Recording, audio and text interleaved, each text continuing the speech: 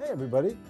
Today we're going to take a look at something you've probably all seen before, a candle flame. You wonder, what makes a candle burn? Is it the wax? Is it the wick? Is it something else? You can find out by doing a simple experiment. But remember, if you're going to use a flame, you have to have an adult around, a parent, a teacher, or some other adult to make sure everything's safe. Don't play with the flame by yourself. So here we have a glass jar. I'm just going to put it over the candle, and we're going to watch and see what happens.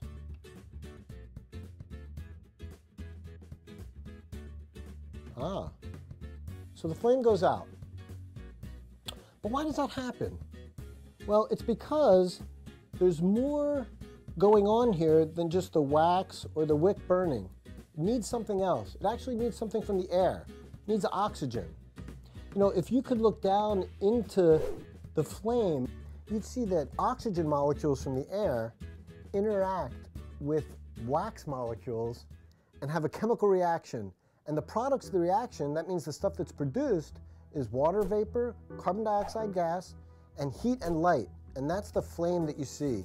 It's the energy released from the reaction. So when you put the jar over the candle, what happens is that the flame uses up the oxygen inside the jar, but then it can't get any more. So since you need oxygen for the reaction, the flame goes out. There's another way you can put a candle flame out. You can actually use a chemical reaction to do it. It's pretty cool. Let me show you. All you need is a little bit of baking soda. Put about a teaspoon or so into this jar, and some vinegar. Probably all done the vinegar and baking soda experiment before, so you know it's going to bubble, and those bubbles are carbon dioxide gas. So this jar now has a lot of carbon dioxide gas in it. I'm going to use that. I'm going to pour the gas on the flame and see what happens. Now I'm not going to pour any of the liquid out, just the gas. Let's see.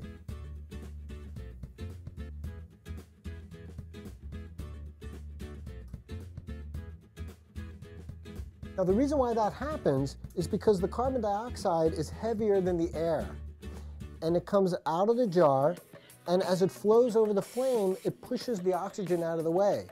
So it can't get oxygen anymore. And just like covering it up with the jar, if it can't get oxygen, the flame goes out.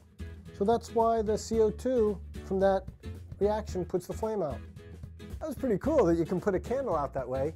You guys probably have blown candles out, but now you know 2 ways to make a candle go out using chemistry. See you next time.